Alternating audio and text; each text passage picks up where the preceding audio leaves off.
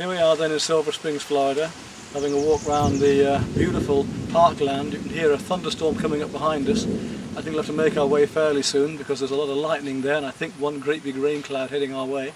But hopefully I'm going to link this filming with some painting that I'm going to do here in Florida with the work I did in Savannah a few years ago. Pure watercolour. I'm going to show you how to use water with pastels. I'm going to show you how to use pastels over water and how to look at painting and drawing horses both in pure watercolour, mixed medium, and using stick and ink and mixed medium to get a very fast flowing, lively working picture.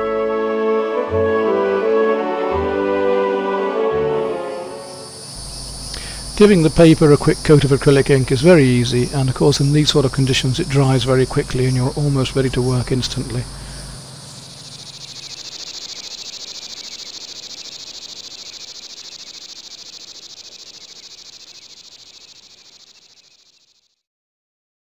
Now we're going to take on some of the marshland here, some of the more swampy areas where the water's worked up in amongst woodland.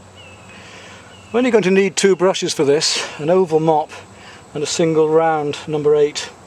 I'm going to draw it out roughly first, then work up the watercolour and all my deeper tones and mid-tones, and then put the light and the very darks in with pastel afterwards, using water with the pastel as well. So we'll really show how versatile.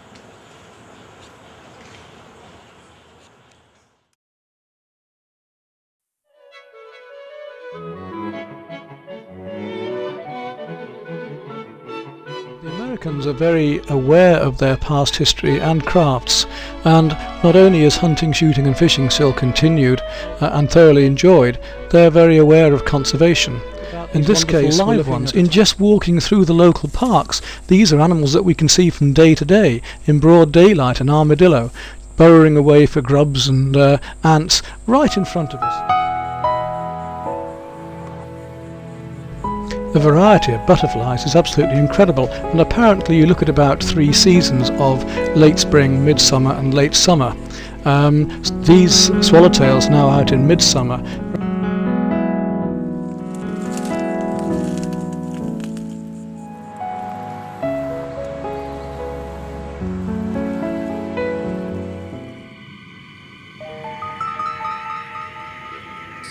But as night draws on, you'll be a very strong person if you can walk through the woodlands at night and not feel the hairs in the back of your head prickling a little, because all of these furry little animals and scaly ones are creeping about there doing their nightly business. Such a unique ecosystem because you don't have that thermal climb situation that everybody talks about with lakes and streams, where it gets cold and then the temperature comes to a certain degree and that kicks off a certain hatch, which kicks off a certain feeding of a fish relative to a spawning phase. All out the window here. Every 2 to 3 days something's hatching. They really are primeval, prehistoric. They relate directly back to some of the earliest fish from those prehistoric periods with the long noses and teeth. And here a beautiful little sun bass. We caught about a dozen of these. We went to a little shack not far away and asked if he could provide us with a meal, and for a very reasonable sum he produced this wonderful big bag of shrimp and crab and sweet corn and potatoes with some special spicy sauces.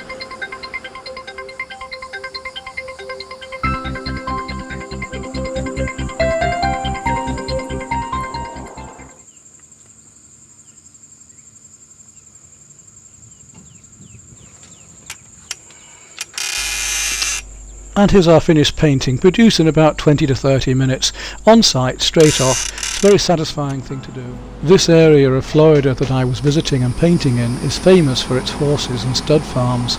There's a lot of money there, as you can see even by this short drive to visit one of the stud farms.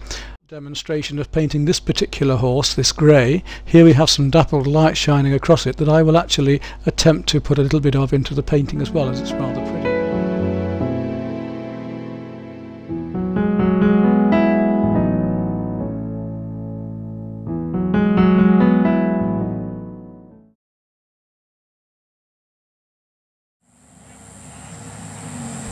Let's move out to the racetrack now and see the horses in motion. It could well be worth your while to put still shot onto these individual studies I've done here and try to draw some of these horses in movement, just to get the idea of how a horse actually gallops or moves, and you'll understand the animal more, so your drawings will be more correct. That was probably enough just to get me going, just to loosen up.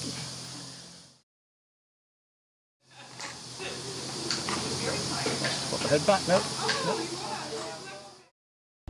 If we're painting a lively subject matter such as a moving animal or water, then we need to use a fairly lively technique.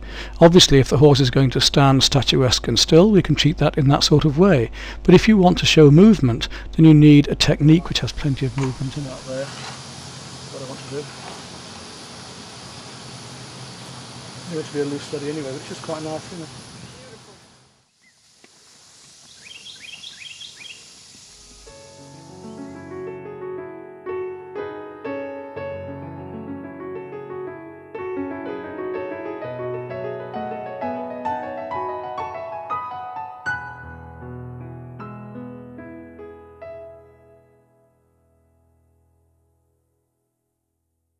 Now then, let's move on to Savannah, shall we, and see what I used to paint over there. I'd been invited to Savannah twice, thoroughly enjoyed it. In my first visit I was introduced to Skidaway Wildlife Park, and the wonderful nature and animals and insects that inhabited it. Became very friendly with the ranger, who was ever so helpful, and found some wonderful places to paint. My second visit was an invitation by Savannah University to be their artist in residence. The whole town is surrounded by marshland, which provides a wonderful habitat for so many wonderful birds. Very many sorts of birds, spoonbills, it was amazing, and we were even very lucky to see the painted bunting.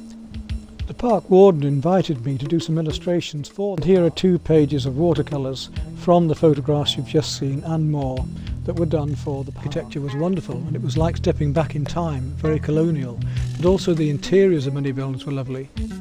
2 of the first paintings I did were this watercolour of Mr. Sherman, my friend's father, with rather lovely backlighting, and also their Jack Russell Terrier called Ziggy. This particular building is called the Gingerbread House, highly ornate and must have been painted by almost every artist in Savannah. But all the paintings I saw treated it as a very decorative object that was cast over the roadway. This is a 24-30 oil, so it's quite large and was painted outdoors in about 4 hours. Crab Shack is a restaurant on the edge of the marshes where you can sit down in these lovely lush surroundings and have about 5 varieties of crabs and all sorts of wonderful local delicacies and shrimp and potatoes and spicy sausages. Some more friends invited me to do a pastel painting of the view from their front yard. This gives me full control, and I can work up and compare large areas and blocks of colour and finish into detail. I had to use very strong opposites in colour of the colour circle, purples and yellows, to get this feeling of the intense sunlight. This white heron taking off with the sunlight showing through the wings. This sunset in pastel was painted one evening as a part of 2, one watercolour and one pastel, as the sun came down, in situ, so you have to work very, very quickly. Just off one of the footpaths in Skidaway Park is this lovely alligator pond, deep and dark and murky, with the tannin from all the oak trees making it very black. A lovely place to take my class at the time to paint. I did it. It was springtime and there was an abundance of the most gorgeous. It was an example of where you would leave out what you wanted to leave out and painted what you want to paint. You don't have to, in paintings, put everything in.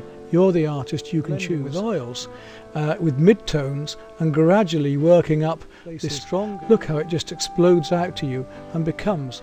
And just by painting the right colours in the right places, you get the texture as you want, when you wish. You are in control, and it's not so frightening. Well, that's the end of our trip to America. I do hope you enjoyed sharing it as much as I did.